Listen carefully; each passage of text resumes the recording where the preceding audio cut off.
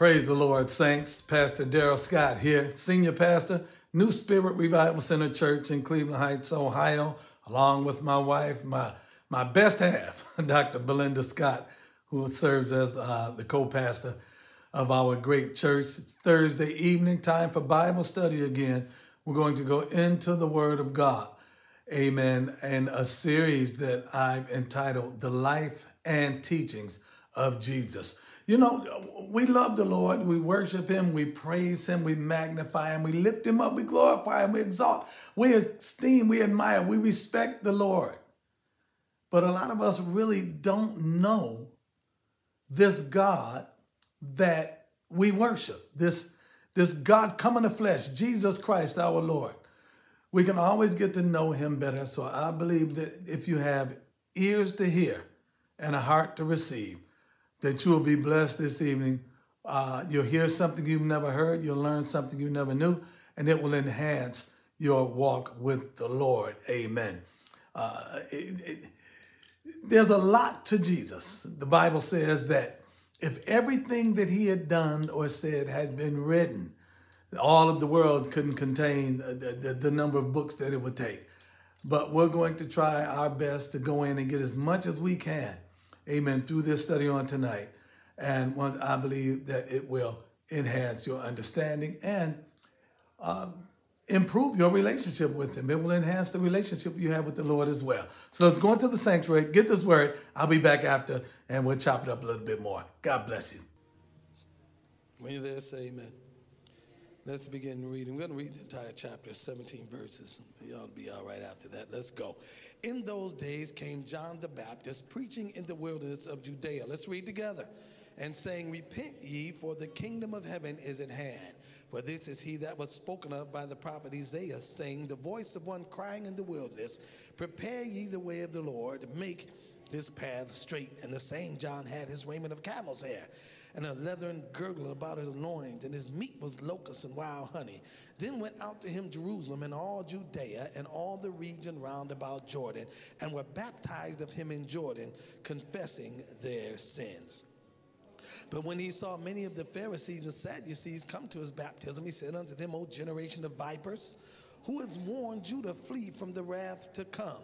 Bring forth therefore fruits meet for repentance, and think not to say within yourselves, we have Abraham to our father.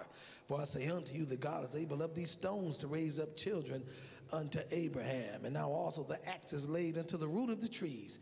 Therefore every tree which brings not forth good fruit is hewn down and cast into the fire. I indeed baptize you with water unto repentance. But he that cometh after me is mightier than I, whose shoes I am not worthy to bear. He shall baptize you with the Holy Ghost and with fire, whose fan is in his hand, and he will thoroughly purge his floor and gather his wheat into the garner, but he will burn up the chaff with unquenchable fire. Then cometh Jesus from Galilee to Jordan unto John to be baptized of him. But John forbade him, saying, I have need to be baptized of thee, and comest thou to me? And Jesus answering said unto him, suffer it to be so now, for thus it becometh us to fulfill all righteousness. Then he suffered him. And Jesus, when he was baptized, went up straightway out of the water, and lo, the heavens were opened unto him. And he saw the Spirit of God descending like a dove and lighting upon him. And lo, a voice from heaven saying, this is my beloved Son, in whom I am well pleased. Father, bless us tonight. In Jesus' name, let the church say amen. You may be seated in the presence of the Lord. I recently began a study, I believe it was week before last, on the life and the teaching of Jesus Christ, which I believe can and will enhance one's personal relationship with the Lord and increase the presence of the Lord in one's life. In that, as I stated, presence is governed by relationship with and acknowledged of. It's governed by, amen, one's relationship and one's knowledge with another singular individual. The greater the knowledge one has of God, and the greater one is consecrated to God, then the greater God's presence is enjoyed and experienced in one's life. And so in the initial study, our prior study, I we examined how in the fullness of time, in the divine timing of the Lord, because, you know, the Lord is more interested in timing than he is with time or our concepts of time. With God, his divine time, amen, coincides with his divine timing. And so it was in the fullness of time when everything in the world and everything in the souls of men was ready and prepared, amen. The word of God was then made flesh and dwelt among us, not a moment too early, amen, not a moment too late, but exactly at the precise time of the Lord's determination. Say amen. Now, the thing we realize in examining the life of the Lord is that the first 30 years of the Lord's life on earth are relatively concealed, even though you have in certain apocryphal writings myths and fables about the Lord that are inconsistent with the canon of Scripture. But the first 30 years of his life are relatively concealed, amen. However, we are provided glimpses in the Gospels and even in the Psalms. We are provided glimpses of his early life. Luke chapter 2 verse 40 states, it says, the child grew and waxed strong in spirit, filled with wisdom, and the grace of God was upon him. This gives us, once again, a glimpse of his early life. Luke goes on in verse 49 of Luke chapter 2 and says, when Jesus said, I must be about my Father's business. When he reached the age of 12 and he went to the temple for the first time to engage in the religious festivities, amen. And it was, as it were, in comparison to our modern day bar mitzvahs. He was able for the first time to go into the temple. I wonder what he felt when he was able to go into the temple at that time for the first time in his life, amen. And he was, the Bible says, sitting in the midst of the doctors of the law. The Bible says he was both hearing them and answering questions and astonishing the doctors of the law with his answers and with his understanding. It says they were amazed at his understanding. Luke chapter 2 verse 52 then states that Jesus increased in wisdom and stature and favor with God and with man. Isaiah, amen, chapter 7, verses 14 through 16, gives us another glimpse of him prophetically when it speaks of Jesus growing in knowledge, amen. Isaiah chapter 50 speaks of the Lord, amen, saying the Lord God has given him the tongue of the learned so that he might speak a word in season to him that is weary. Isaiah chapter 11, 1 to 53:12 speaks of the Messiah growing up before God as a tender plant and as a root out of dry ground. Once again, glimpses, not an entire description or a biography, but glimpses of him in those 30 years of obscurity. Psalm 119 prophesies of the Messiah, amen, verses 97 through 104, meditating in the word of God. He says, I have become wiser than my enemies, and I have more understanding than all of my teachers and the ancients, which gives us the insinuation that Jesus did attend school, amen. He did have teachers who instructed him in the will and the ways of the Lord. He said, I've become wiser. I know more than my teachers know. I even know more and have greater understanding than the ancients, amen, referencing. And then he said, I refrain my feet from every evil way, amen, meaning that he disciplined himself to walk in the ways of the Lord, that evil ways were indeed presented to him, but he determined in his spirit that he would not walk in them. Psalm 119, 102 says, I have not departed from thy judgments, for thou hast taught me, meaning that he received instructions by way of the Holy Spirit. Come on, say amen to me. He said, through thy precepts I get understanding. He immersed himself in the study of the word of God. He said, therefore I hate every false way. In order to hate the false way, you have to have knowledge of the true way. Come on, talk back to me. So then we learn from the glimpses that we get of the Lord in the Word of God that Jesus grew to manhood and he developed normally like any other child. Amen. He had temptations presented to him. He had opportunities for evil presented to him that he refused, that he eschewed, that he disdained. Amen. As he endeavored to walk in the ways of the word of God as he received it. Amen. His Bible being the Old Testament and the law and the prophets, and him reading and studying it diligently so he could master its contents and walk in his way. He was always divine, we understand, when he came to earth. He did not cease to be God in his nature. He retained his possession of deity, but he restrained his expression of deity. Talk back to me, somebody. We know that he was both human and divine. But he lived his life on earth as a human, serving as an example to all of those who desire to live for God, to walk in his will, walk in his ways, and to serve him. He laid aside, the Bible says, his divine attributes, made himself of no reputation. He laid aside his divine attributes, or at the very least, he limited their use, becoming an example of one who was yielded to God and dependent on the Holy Spirit for the walk that they walk in him, and to gain victory over the world and victory over the flesh and victory over the devil. Doing his works he did by and through the anointing of the Holy Ghost. Acts 10:38 says how God anointed Jesus of Nazareth with the Holy Ghost. Come on, say amen to me.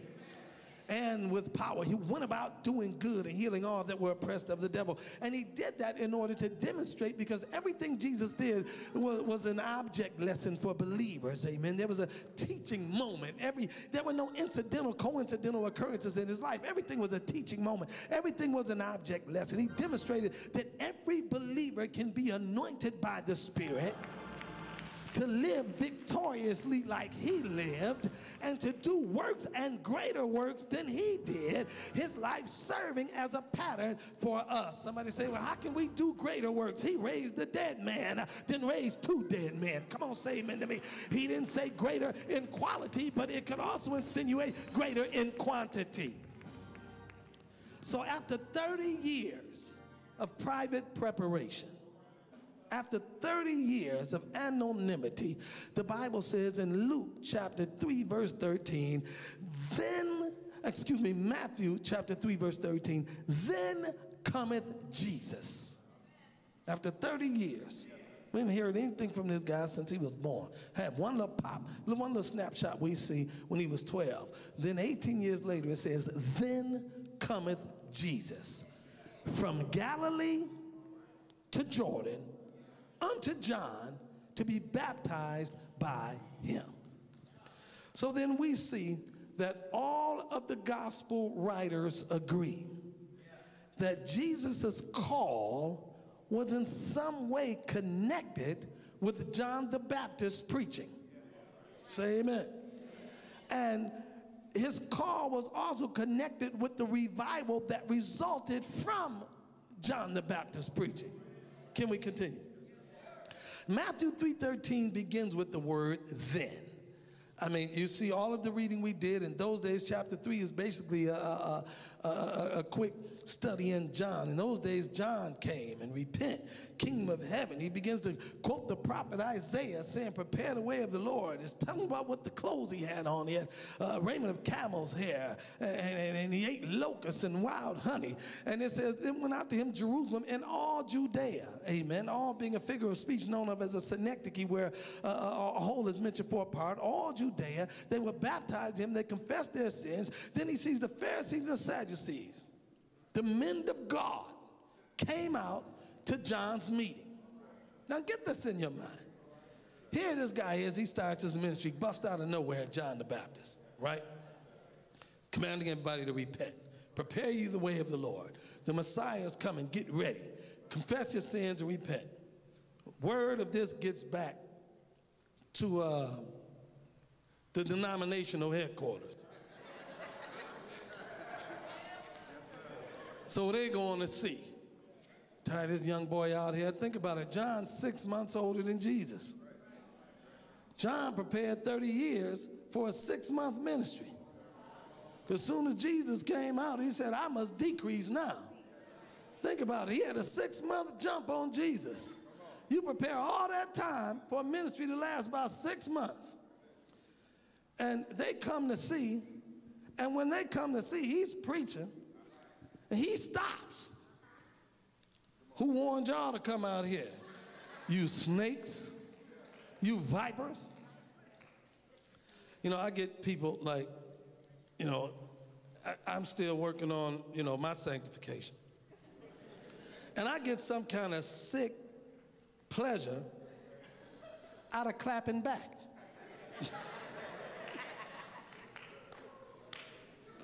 Hey man, I be telling you, I be having fun with it. And so, you know, now then the accusations come. How's that like Jesus?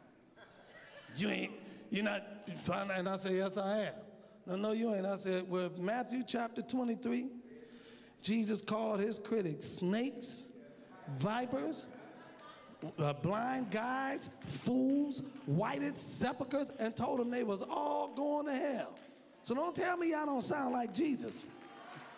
I'm sounding just like Jesus. He called them fools, he called them blind guides, whited sepulchres, snakes, generation of vipers, and said, all of y'all going to hell. But they come to hear John, they come to see what's going on. John calls them generation of vipers. Who warned you to flee from the wrath to come? He told them, bring forth fruit, meet for repentance. And don't tell yourself that because I'm a child of Abraham and heir to the covenant that I've got some privileges with God. He said, no, all of y'all gonna get it. After it does that, it says, then. John gets through doing all that. Then cometh Jesus. And once again, with that 13th verse, beginning with the word then, it connects us with the preceding verses of all that John had done, amen. And it signifies the beginning of Jesus's earthly ministry, which would conclude at Calvary, amen, which was the purpose of his coming. The word then signifies all that the prophets of the Old Testament had spoken of, amen. Then, the word, everybody say then. The word then signifies the greatest moment in human history up to that day.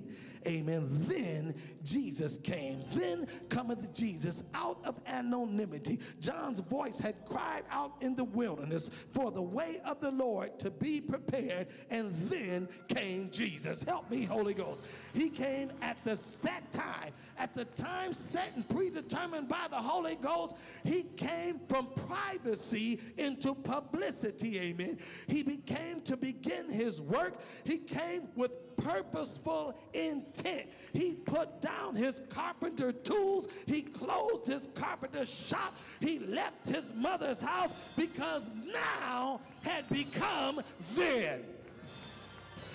And how many of you know that there comes a time in your life when your now becomes then? Jesus' time was now, so then he came. And when your now and your then coincide, it's when your now and your then intersect that you come to a crossroads in your life where you decide to obey God once and for all. Shout about it. Jesus' time was now, so then he came. Look at somebody and say, he came with a purpose. Then he came with intent. Then the Bible says he came. What? For what? He came to be baptized. So wait a minute then. His coming then was of set purpose and special reason. He didn't just meander up and see what was going on and just randomly happen to just roll up in there at that time. He came with a set purpose. He came to be baptized by John. But notice now, it says John initially forbade him. John said, I should be getting baptized by you. How you gonna baptize me? You're coming to me. I should be baptized by you. John's baptism was a baptism of repentance. So then why did Jesus come to partake of it? Because he had nothing to repent of. He had no sin to put away. Now notice now, watch this. In Matthew chapter 3, the 15th verse, Jesus answering said unto him, suffer it to be so now, for thus it becometh us to fulfill all righteousness. Then he suffered him. Notice what he said, suffer or allow. Allow it to be so now. Notice this, now watch. One little word has a great deal of significance. He says, for thus it becomes us. He didn't say, thus it becomes me. He didn't say, thus it becomes you. He said, thus it becomes us. It becomes John and himself working together in concert to fulfill all righteousness. He was saying, John, you acting with me and me acting with you in and for the fulfillment of righteousness. So watch this. What does this mean then? It tells us that the primary element in the baptism of Jesus was the identification of the sinless with the sinful. The sinless one with the sinner. He who had no sin to repent of took his place among those who had sin to repent of. So he submitted to the baptism of John, indicating by this symbolic action his identification with his people in their sin. You know, the doctrine of identification is a core doctrine in Christianity. It means that Jesus identified with us in our sinfulness so that we can identify him in his sinlessness. It means that when he died, we died. When he was buried, our old man was buried. When he got up, we got up in the newness of life. He was connecting with us symbolically, in that he that knew no sin became sin for us. He didn't become literal sin. Sin is not some tangible substance that you can wash away with some water. Come on, say amen to me. He became sin, that word sin in the literal Greek ra, sin offering. He became an offering for our sins. Come on, say amen to me. So his identification with his people in our sins was so that he might put the sin away and build and establish the kingdom of God in order to fulfill all righteousness.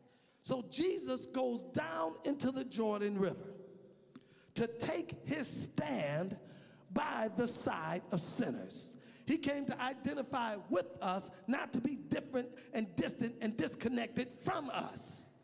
And it was a prophetic symbol of the life that he lived, saints of God, and the walk that he walked. His detractors had accused him throughout the word of God of being a friend of publicans and sinners. Yes, man.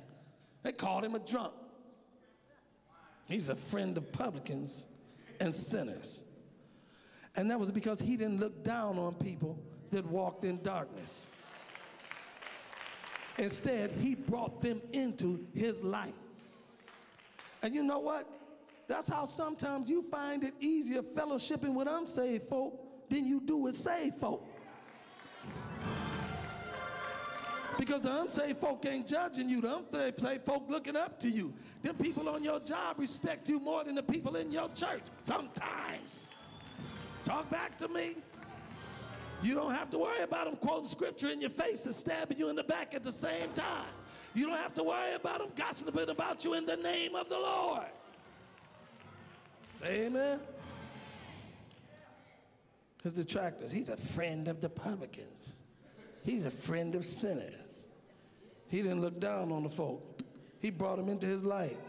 Jesus going into that water, saints of God, demonstrated the fact that there's nowhere he won't go to set his people free from the works of the enemy. Let me tell you something about Jesus. Jesus goes where the need calls. When need connects with faith, when the now of faith connects with the needs of then, how many of you know Jesus will show up regardless of somebody's reputation? He'll sit at the tables of the outcasts. He'll fellowship with the misfits. He'll socialize with the rejects. Come on, say amen to me. And he even he died between two thieves. The Bible says that he was numbered with the transgressors at death. But you have to understand, he numbered himself with us first in life. He took his stand by the side of sinners. He didn't go down to the rabbinical school and try to kick it with the scribes and Pharisees and the religious ones that felt that they had everything together. He went to the ones who knew they were messed up. He went to the ones who knew they were bound for hell. Come on, talk back to me. He took his stand by the side of sinners at the Jordan River, making our shame his shame, making our troubles his troubles, making our problems his problems, making our issues his issues, making our burdens his burdens. Somebody shout glory. He numbered himself with us then so that we can be numbered with him now. Talk about it. Now, let's examine what immediately followed the baptism in water. In verse 16, and Jesus, when he was baptized, went up straightway out of the water. He went out of the water because he was in the water. He didn't get sprinkled. Say amen. And lo, the heavens were opened unto him. And he saw the Spirit of God descending like a dove and lighting upon him. A lower voice from heaven saying, "This is my beloved Son, in whom I am well pleased." This epoch right here marks the end of Jesus' private life and the beginning of his public life. And it states that when he came up out of that water, the heavens were opened to him. And he saw the Spirit of the Lord descending in a visible form like a dove, but not descending. In other words, the Holy Ghost didn't come down looking like a bird. But he saw a visible form of the Holy Spirit descending or lighting upon him. And then a voice said from heaven, "This is my beloved Son, in whom I'm well pleased." Clear evidence of the Trinity there. The Father speaking from heaven, the Spirit descending like a dove, the Son in the water. I remember arguing with the Jesus only boys, and they trying to act like Jesus threw his voice up there. No, y'all laughing, it's true. Like he do some like divine ventriloquism. Threw his voice up there and made it come back. And then I reminded him one time, it's a scripture in John where he says, "Father, glorify thy name." And the voice came from heaven and said, "I have both glorified it and I will glorify it again." And so I'm using that as an example when I'm arguing with the Jesus only boys. And they're like, "Well, have you ever talked to yourself?" I said, "Yeah, but I don't answer." There's a difference between talking to yourself like, "Man, what I got to do? I got to go to the store today, and after that I got to do this." But I ain't sitting back, "What I got to do? I don't know." "What do you have to do?" "I think I'm going to go to the store." "Well, what store should we go to?" "Well, I don't know." I don't hold conversations with talking to myself and holding a conversation with myself are two different dynamics. Say amen. This is my beloved Son. And once again, this coincides with the anointing that we read about in Acts chapter 10, verse 38, when it talks about how God anointed him with the Holy Ghost and with power. Now, the question becomes, what was the meaning of that anointing in the life of Jesus? You have to understand, saints, that Jesus was not now, for the first time, receiving the Holy Spirit. Because there was a permanent relationship, a permanent relation that existed between Jesus and the Spirit of God. Jesus was born. He was conceived of the Holy Ghost. The Holy Ghost impregnated Mary with Jesus without sexual intercourse, but he was implanted, that thing that he was conceived of and by the Holy Ghost, amen. His development had been under the control of the Spirit of God. The entire life of Jesus, from conception through death, was dominated by the Spirit of God. He lived and he walked and he thought and under the Spirit's power and the Spirit's impulse and illumination. But what this was, saints of God, was a special anointing upon Jesus for his entrance into public ministry. You have to understand, at salvation, everyone receives the Holy Spirit in a measure. In a measure. He had the Spirit without measure. but we receive it in a measure, amen, whereby we receive the spirit of adoption, whereby we cry, Abba, Father. We are adopted into the family of God. We receive the indwelling presence of the Holy Ghost at salvation. But the baptism in the Holy Ghost with the evidence of speaking in other tongues, that's an entirely different dynamic. It's a special anointing for service. There are two anointings necessary in the life of the believer. I've taught on this before. Little sidebar. The word for anointing we taught before is the word chrio, C-H-R-I-O, which means to smear or to rub in. That's the word used for the word anointing. There are two derivatives of that anointing based upon the prefixes that are utilized in their application. Those are the prefixes epi, E-P-I, and N, E-N. Amen. The enchrio, the enchrio is the anointing within. The epicrio is the anointing upon. The enchrio is for personal use. The epicrio is for professional use. The enchrio is for you. The epicrio is for others. The enchrio is for your private life. The epicrio is for your public life. The enchrio is the anointing within, consecrating and sanctifying and enabling you to live a holy life that is acceptable unto God, choosing the good and refusing the evil, and walking in integrity and walking in honesty and walking in celibacy and walking in sobriety. It's the anointing that you rely on to live this Christian life and to walk this Christian walk that you walk. But the epicrio is the anointing upon you that empowers you and enables you to preach and to prophesy, to cast out devils, to lay hand on the sick and they recover, to work works for God, to do whatever it is that God has called and commissioned you to do. Because let me tell you something, and this is where a lot of people mess up. You not only need an anointing for doing, you also need an anointing for being. Help me, Holy Ghost. And baby, to be honest, that anointing for being is more important than that anointing for doing.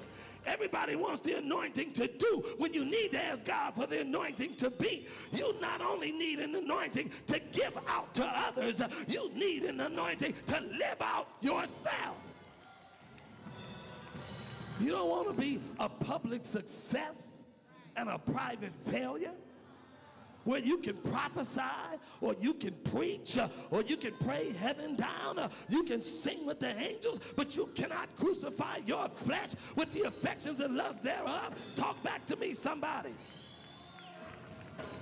That's what's so wrong so much these days in the body of Christ. People want the anointing to do, but they don't care about that anointing to be. Say amen. So then the voice of the Father is heard from heaven. Jesus nourished and developed that anointing to be before he stepped out in his anointing to do. And it took him 30 years. Say amen. Now these folk want to get saved 15 minutes ago. And I'm an evangelist. You better sit your butt down. You better fall first and get back up again. Say amen. You better learn wisdom. Say amen. That's why you see so much garbage in the body of Christ, because they don't have the anointing to be. They just want the anointing to do. Say amen. The voice of the Father is heard from heaven. This is my beloved Son, in whom I am well pleased. Now, if you read it in Mark's gospel and read it in Luke's gospel, it says, thou art my beloved Son. And there's no discrepancy there, because if you read in St. John chapter 1, it insinuates and it suggests that there were actually two utterances. Say amen. One addressed to Jesus as the Spirit was descending, you are my beloved Son. And then another addressed to John after the descent of the Spirit, saying, this is my beloved Son. Because if you read over in John, and see, this is where people get it twisted. You read over in John, John said, I didn't know who he was until God had to show me. He said it. That's why, people like, well, John and Jesus was cousins. Well, actually, they weren't cousins, blood. They were countrymen. That word cousins in the Greek is literally countrymen. They were neighbors, but John actually grew up about 80 miles away from Jesus. I mean, their mamas knew each other, and they was cousins like you and your friend is cousins. That's my cousin. Because you've been knowing him since the 2nd grade. That's my cousin. But John was from the tribe of Levi. Jesus was from the tribe of Judah. Say amen. But John said, I didn't know who he was. The Lord told me he would show him to me. And when he came, and the Lord insinuated to him when he got there, this is the one. Amen. And so then God affirms, he then declares, after the affirmation of sonship, and once again, his sonship not being in the biological sense, but in the sense of nature and the sense of being. It was in the ontological sense, not the biological sense. Because the designation of son, you have to understand, and this is where a lot of people confuse it because they keep looking at things in the natural. The designation of son also means to possess the character or the nature or to be in the order of. Notice what it's called. James and John were called what? The sons of thunder. Now, it didn't mean that thunder was their daddy and lightning was their mama. Always something I thought was funny when Ingemar Johansson knocked out Floyd Patterson to win the heavyweight championship from him, right? And Ingemar Johansson was a Swede. And they said, well, how'd you knock out Floyd Patterson? And he said, it's the thunder and the lightning. He held up one fist and another fist. It's the thunder and the lightning. But they were called the sons of thunder because that was descriptive of their temperament and their character and their nature. We also heard about the sons of the prophets. Why? Because they were of the order. They were of the prophetic order. What did it say about Hophni and Phinehas? Sons of Belial. They weren't literally the sons of Satan. Even though I do know a couple of his kids. I know some of his daughters and some of his sons. Say amen. But it simply means they had the character and nature of the devil. The Son of God literally meant one with the same character and same nature and of the same order as God. He said, this is my beloved Son, God declares, in whom I am well pleased. Now, another translation, or it can also be translated in the little Greek, this is my beloved Son, in whom is all of my delight. Say amen. And this declaration by God that this is my beloved Son, he came up out of that water, this is my beloved Son, in whom I am well pleased. That declaration shines the light. It illuminates to us the 30 years of anonymity in Nazareth that Jesus lived. Because as I said, we have no chronicle of those years.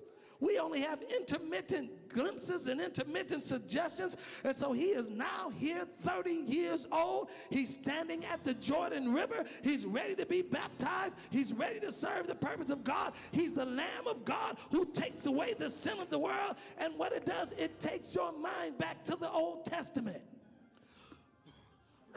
When the priest had to examine the sacrifice, and it had to be a lamb without blemish. It had to be a lamb without any imperfection. And what Jesus was saying here, what the Father was saying here, is that Jesus is without blemish. He's without imperfection, that I am well pleased with the life that he has lived up to now. I'm well pleased with his life. He's had 30 flawless years, and he is now ready to be offered. Help me, Holy Ghost. Father, he said, I'm well pleased with the life that he has lived for the prior 30 years, that the life that he lived then prepared him to be used by God now. Elbow that person next to you and tell them, say, the life that you lived then prepares you to be used by God now. You would not be as effective now if you had not done what you did then. Y'all better help me. I don't have much voice.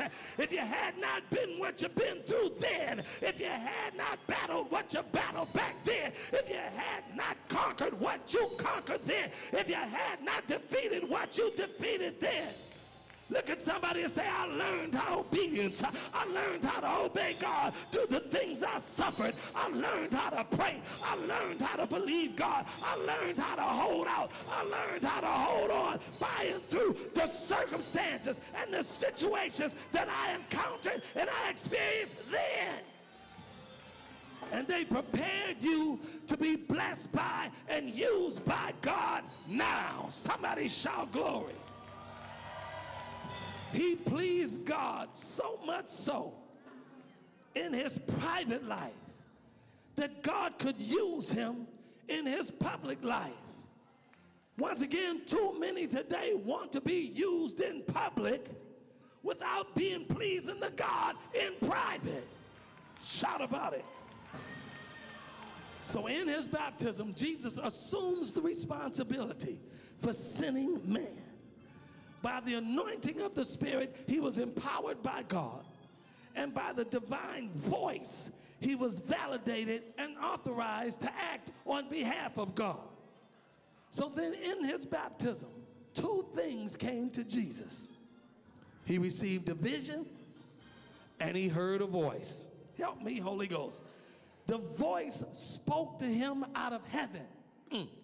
And in the vision, the Holy Ghost, the Holy Spirit descended. So watch this. The voice spake of the then. The vision was for the now.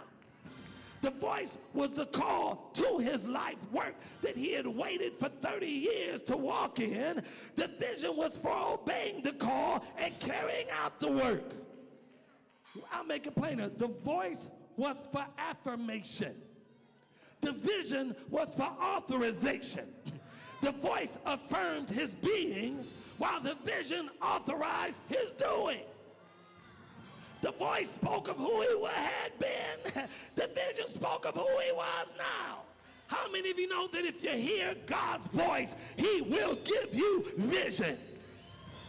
His voice will affirm you in your being. His vision will authorize and empower you in your doing, so that the combination of the two will result in the purpose of God being fulfilled in your life. Moses heard a voice and he saw a vision.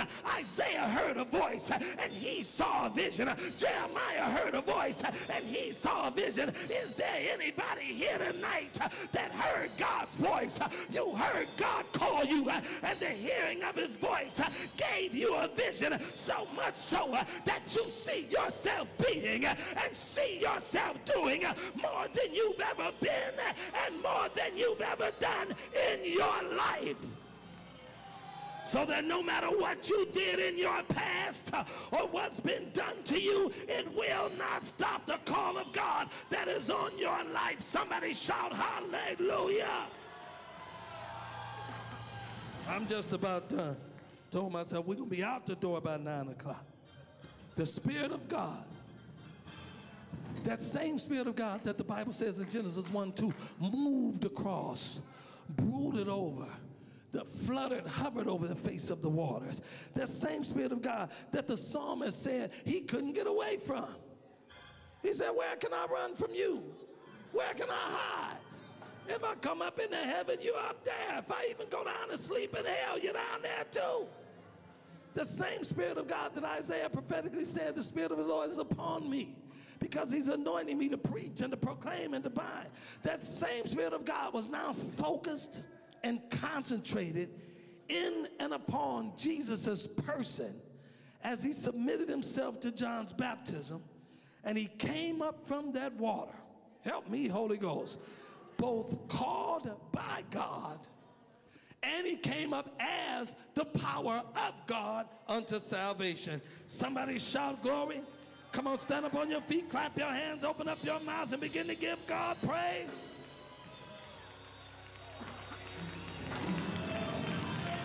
Said, this is my beloved Son, in whom I'm well pleased. I'm well pleased. That was the divine formula of anointing Jesus. He was anointed for the office of prophet, priest, and king. And that was the prerequisite announcement of and for his messianic mission upon this planet Earth. And what it meant was that the Father takes great delight and pleasure and satisfaction in the Lord Jesus. And even then when he says, this is my beloved Son in whom I am well pleased, the verb that was employed in that Greek conveys the idea that God's pleasure of the Son is constant and continual, that his always has been and always will be pleasing or pleased by the life of Jesus. Come on, clap your hands one more time.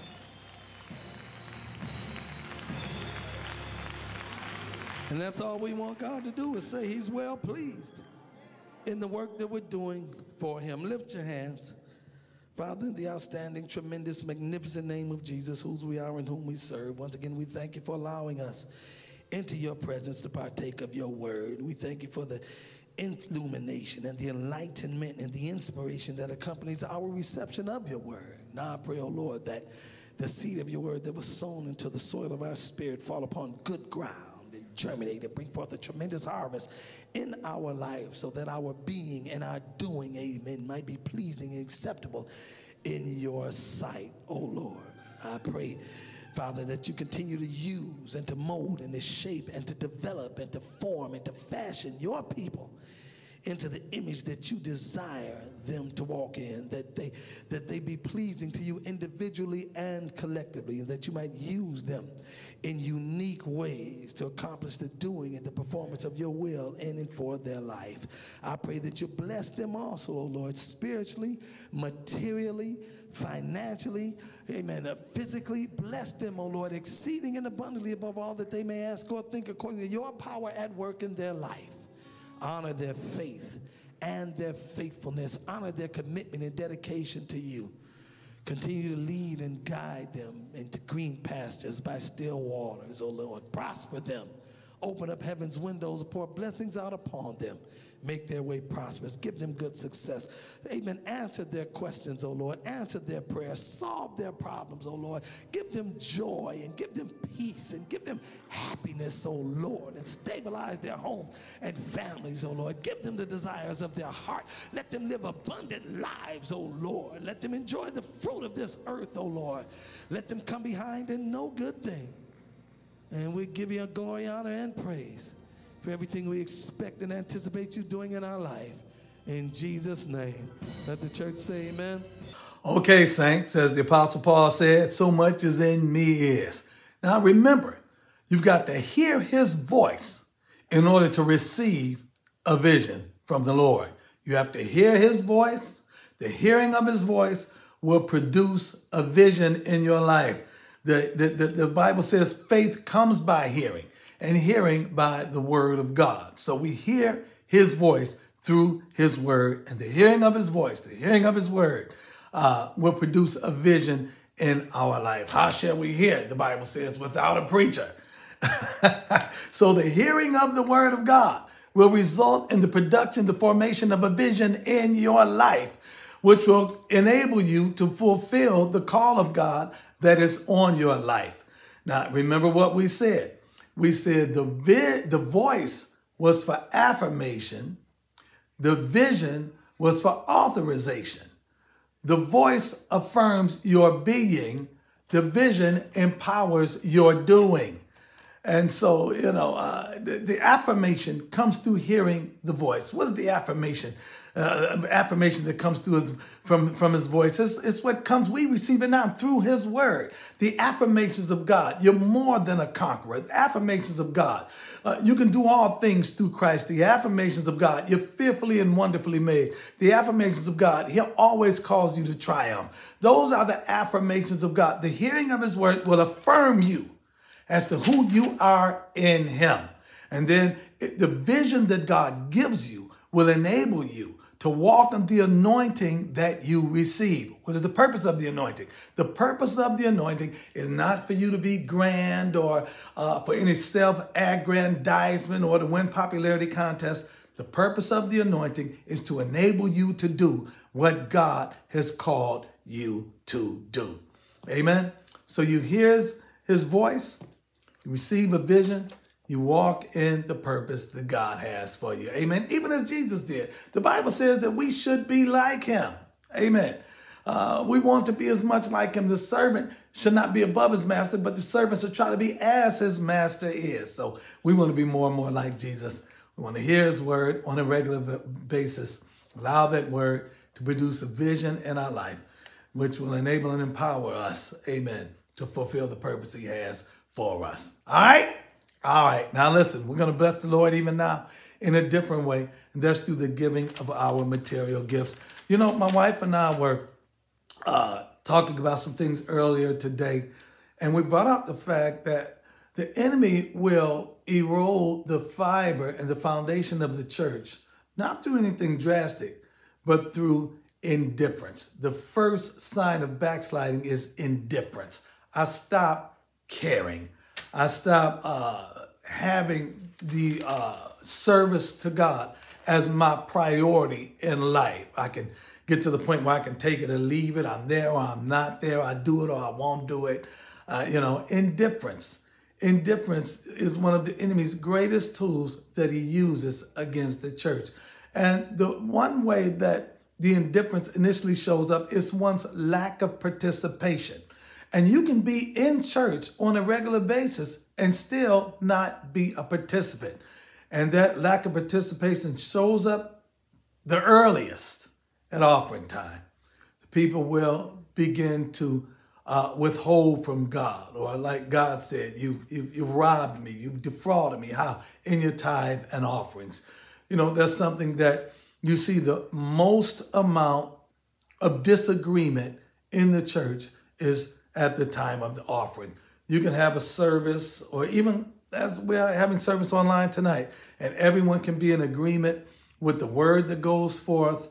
But then when the offering time comes forth, everyone is not in agreement. That's where the church really needs to get on one accord in regards to the offering. We want to bless the Lord right now. We want to give the Lord our best gift. We hear his voice. Amen. When his voice tells us to bring the tithe and offering into the storehouse, that there may be spiritual meat in his house for his people. When his voice says through his word, because all a voice is the sound of words. The sound of words. His word says the tithe is the Lord's. It is holy unto the Lord. His word says, give and it shall be given unto you. Good measure, pressed down, shaken together, and running over. His word says, honor the Lord with your substance and the first fruit of all your increase. His word says, God ministers seed to who? The sower, and multiplies the seed sown. His word says that when we pay our tithe here, he receives them in there where he is, of whom it is witnessed that Jesus Christ lives. So his word, his voice tells us to tithe. And when we allow that voice to minister to us, when we allow that voice, amen, to be received, it will produce a vision in us, amen, that will empower and motivate us to, amen, do what the voice is telling us to do. You know what I'm saying? The Bible, there's an anointing to give. The Bible talks about it in the book of 2 Corinthians. Paul listed the gifts that the Corinthian church not only possessed, but were expressing in church. They were practicing, they were utilizing the gifts. And Paul said, y'all doing good. You're using and utilizing the gifts that God has made available for you. But then he went on to say, you're flowing in all those other gifts. See that you flow in this gift also. And then he went on to expound upon giving. He called giving a gift. To be able to give is a gift, not only a gift to God, but a gift from God. And that's a gift a lot of believers, amen, don't desire to walk in. I want the gift of healing, and I want the gift of miracles, and I want the gift of whatever. But they don't want the gift of giving. And that gift is very, very necessary. Paul calls it a gift, a grace from God to give. Amen. Grace is the activity of God upon your heart. Amen. That's what it is. And giving is a gift. Giving is a grace from God. But he didn't give you, he's not going to give you that gift if you're not going to use it. So let's utilize that gift. Let's all flow in that gift on tonight. That's a gift every believer can flow in anytime they want to. The gift of giving. We want to be flowing the gifts. Let's flow in that gift. Paul says, you want to flow in all the gifts? Flow in the gift of giving. So I want to encourage you to flow in the gift of giving on tonight. Go to givelify.com. Givelify, or text to give, PayPal, Tithely, whatever platform you utilize to flow in that gift of giving towards New Spirit Revival Center. I want you to go there right now. We're sowing a grace seed. $53, 5 being the number of grace, 3 being the number of God. There's a lot of symbolism in biblical numerics. We want to flow in that. We want the grace of God, the gifts of God, gift, grace, gift, same thing, to flow and abound and superabound in our life. If you genuinely can't give that $53, sow a $35 seed. 3, once again, the number of God. 5, the number of grace. But we're going to tap in. This seed symbolizes the condition of my heart, because the Bible says where your treasure is, that's where your heart is, that's where your treasure be. Where your treasure is, that's where your heart be. My treasure, my sowing is indicative of the condition of my heart. The Bible says God so loved the world that he gave his only begotten son. He gave all of his only. We so love God that we don't have a problem giving to him as well. In fact, it's a joy to give to the work of God. It's a joy to be able to pay your tithe. It's a joy to support your church financially. It's a joy. It's a responsibility. It's a gift for you to be able to do that. And it's going to gain you merit in heaven. God will say, you know what? Well done, thou faithful, good and faithful servant. You supported my kingdom on earth. Amen. That gains you favor and merit in heaven. God told David, because you have decided to build me a house. David took of his own personal money and contributed towards the building of the house of God. He said, I'm going to establish your house. It's a biblical principle right there. You build the house of the Lord will establish your house. Your house is your household, your posterity. Your house is your being, your doing. Amen. The Bible says the house of David waxed strong while the house of Saul waxed weak. Why? Because David had a heart towards the things of God and Saul didn't. And God will strengthen and fortify your house, everything that concerns you, as a response to your giving. God is a reciprocal God. He said, I in you, you in me. Amen. He said, if you abide in me and my word abide in you, there's a reciprocity right there. You'll ask what you will and it shall be done. Give and it shall be given unto you. Reciprocity, good measure, pressed down, shaken together, running over. David said, I've been young and now I'm old, but I've never seen the righteous forsaken, nor a seed begging bread. Let me tell you something. You can never outgive God, and you can never go wrong by giving to God. And I will be honest and say this. I've never regretted any offering I ever gave to the Lord. I don't care what service, I don't care who was preaching, I don't care where I was at, what church it was at. Every offering I gave, I knew I'm giving this to God, and I've never regretted it. And he's never forsaken me, nor have I ever had to beg bread, because I believe God, and I don't have a problem sowing into him. You know what? A lot of us, that's the final frontier. A lot of us just can't get past that money. When you get the victory over money, you can get the victory over a lot of things. And so, you should have no problem. The Bible says the liberal soul, the generous soul shall be made fat, shall be enriched, shall prosper. He that waters shall himself be watered. Cast your bread upon the water. Cast that seed upon the water. The water is symbolic of the moving of the Holy Ghost. You sow your seed where the Holy Ghost is moving, and believe me, there's going to be a harvest that comes your way. All right? All right. We'll be in church this Sunday. Once again, 3130 Mayfield Road, Cleveland Heights, Ohio, 10:15 a.m. New Spirit Revival Center will be live in the sanctuary. If you absolutely, positively, unequivocally cannot be there on this Sunday, you log on right here in this same place, and we'll be here at 11 o'clock sharp. All right? All right. Listen, once again, I pray that word blessed you. I pray you learned more about the life and the teaching of our Lord and Savior, Jesus Christ. I pray that, the word of God is going to release a vision of you in you to be all that you can be for God, to do all that you can do for God. And it's going to start in you being and doing all that you can be and do for God in church. In church.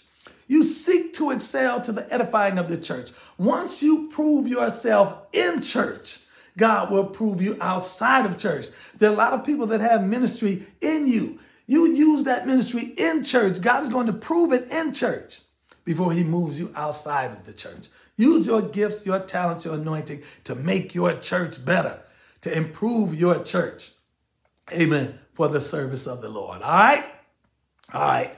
Sow that seed, $53 seed, $35 seed. Sow it to the kingdom, giveify.com. I see you guys on this Sunday, one way or another. I'm going to see you live, or I'm going to be kicking it with you right here online at 11 a.m. All right?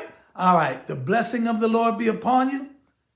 I pray that he move exceeding and abundantly above all that you can ask or think, according to his power working in your life. I bless you in the name of the Lord.